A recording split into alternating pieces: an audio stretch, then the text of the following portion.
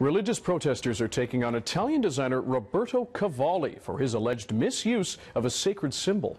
Take off JustLogo! Take off JustLogo! Take off JustLogo! Take off! Students of Islamic Sufism say the logo on his new line of perfume is derived from a sacred symbol of an Arabic word that represents peace and harmony.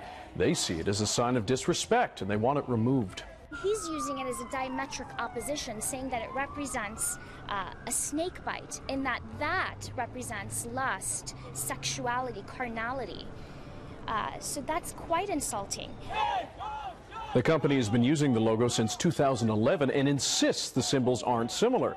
But more demonstrations are planned elsewhere, including Toronto, Berlin, Sweden, and even New York.